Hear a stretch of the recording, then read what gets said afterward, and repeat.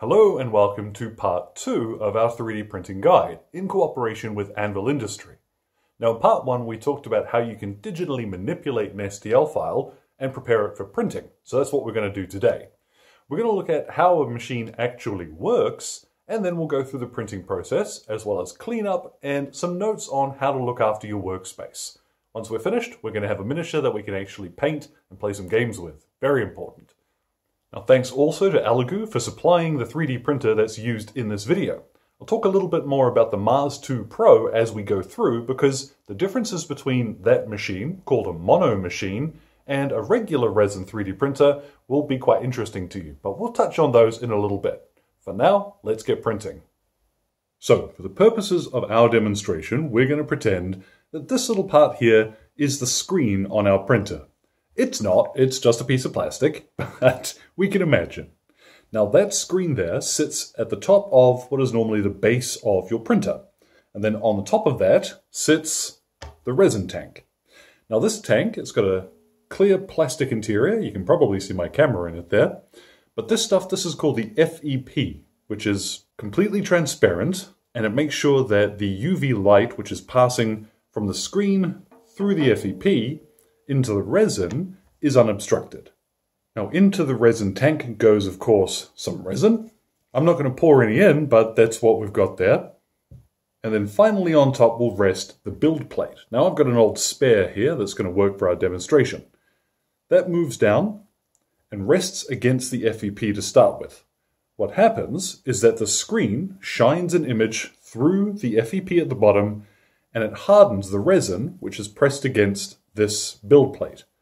The build plate then slowly rises up, and the resin that has been cured by having UV light shined into it now sticks to the build plate, and as it comes out of the resin, the FEP will release it and keep it sticking there. Now it's a slow process, but over time you'll see your miniature appear at the bottom of the build plate as layer after layer is cured and stuck to this and lifted out of the resin. It's pretty simple, and it's only really got one moving part. Now when we talk about resin, we mean this stuff. And it comes in all manner of colors. I tend to use this water-washable grey stuff. There are other resins out there, and most of them will tend to use isopropyl alcohol, or something similar, as a rinsing agent. Now, resin, whether it's water-washable or must be cleaned with IPA, it is a hazardous substance, but so is gasoline. With a little bit of forethought and the right equipment, you can very easily prevent any accidents from occurring. If the worst does happen, it can wash off of your skin very easily with just soap and water, but you want to get it off as quickly as possible. Now, one other point on resin is that sometimes it can smell, and a lot of people will talk about the smell of resin. Now, it affects everybody differently. I tend not to be too concerned with it because it doesn't smell very strong to me. Different colors, different brands will smell more strongly or not as much as others, and depending on the situation where you have your resin stored, particularly your printer, well, it might not be a big issue for you. I'm lucky enough that I've got a little space out of the way where I can keep my printer, so the smell doesn't bother me. It's worth knowing. It's not normally a big problem, but your mileage may vary. So let's put this down and go and print something. So here you can see my printing setup. Now I've got my printer set up on a nice hard surface, which is easy to clean if I have to. I've been pretty lucky and I've never spilled any resin, so that's a tradition I hope to continue. But in the case of the worst event, I've also got here a drip tray at the front of the machine. If you have a big enough one, I recommend get a big drip tray and just put the whole machine on top of it. As well, I've got a handful of useful tools that I keep nearby. So I've got a selection of scrapers, we'll get into those later, some gloves, some kitchen towel, and some isopropyl alcohol in this jar over here. Now the nice thing about the Mars 2 Pro, which I believe is also on the Mars Pro, is this little rubber seal around the bottom of the cover. This here helps to prevent the smell from coming out underneath. It doesn't help much when you have to take this off to fill the machine with resin, of course, but while it's printing, it's not a big issue. There's also a nice carbon filter in the back there which helps to mitigate some of the smells as well. Also back there, very important, is the power switch. And then we're ready to print. It makes a wee bit of noise, but nothing too major. This is as loud as it gets. Now at the front here too, luckily is the USB port, which I find really useful. It used to be on the back on some of the older machines. This is much easier to reach. Now it's got a nice simple interface. We'll just hit print. And I've got here the file that we prepared in part 1.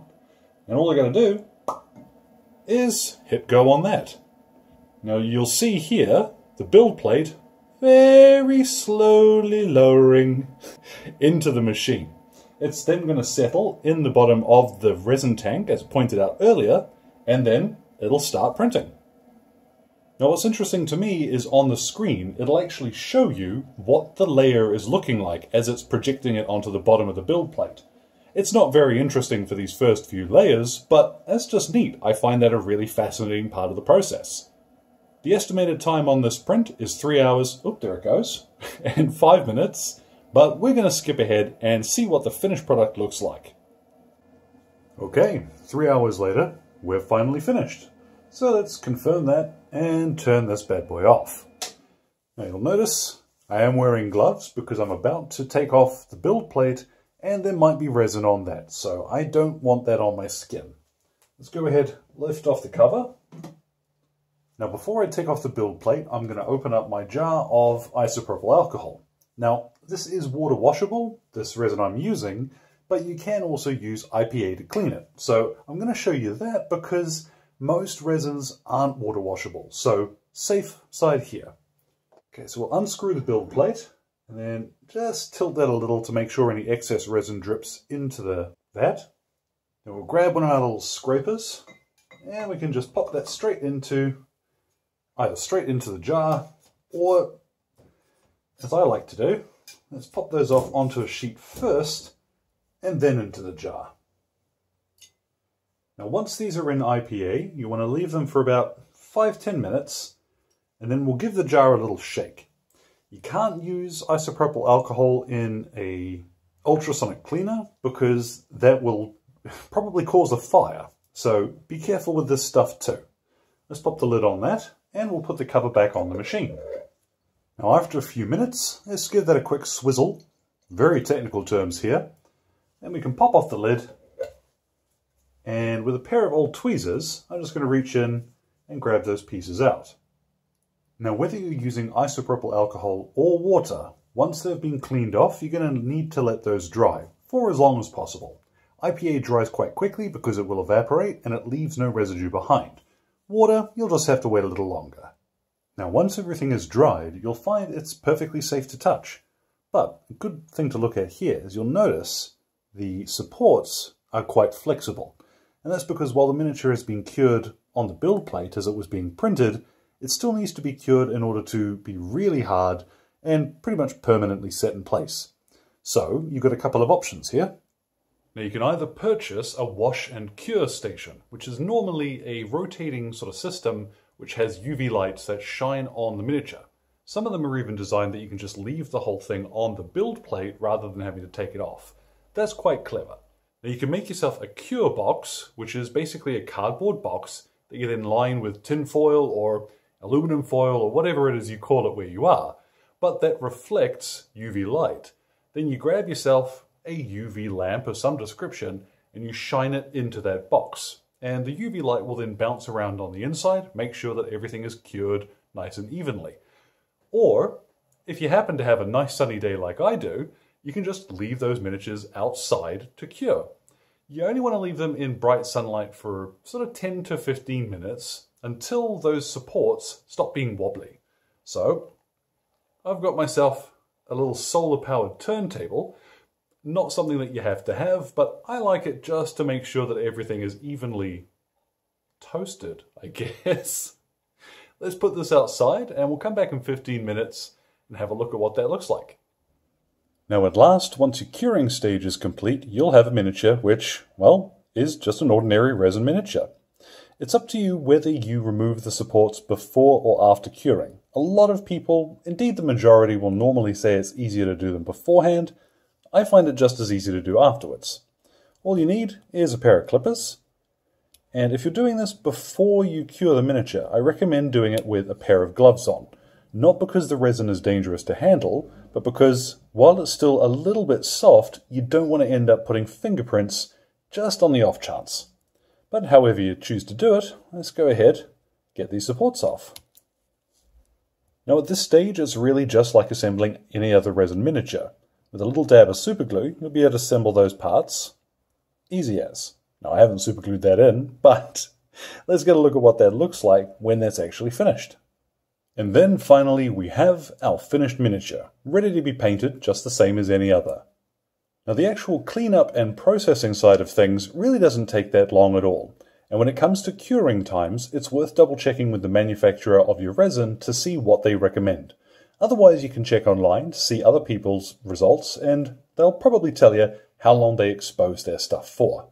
Now when I got started with 3D printing, I had one of the original Elegoo Mars machines, and I have to say, the Mars 2 Pro with the mono screen makes a big difference. Printing time is a fraction of what it was previously, about a third ordinarily, and the results just, they speak for themselves. I've been printing on it almost non-stop for about a month and haven't had a single failed print, so it gets a big thumbs up from me. So thank you again to Elegoo for supplying the machine that was used in this video, and as well to Anvil Industry for putting together this guide. Any questions or anything, feel free to drop them in the comments box below. And if you do have any problems while you're trying to print something, you'll generally find there's a lot of advice out there. The 3D printing community is ordinarily really quick to try and help. So hopefully you found that interesting and it makes 3D printing a little less daunting. Feel free to pop on back to part 1 if you haven't had a look at that one yet, and we'll enjoy the rest of your day.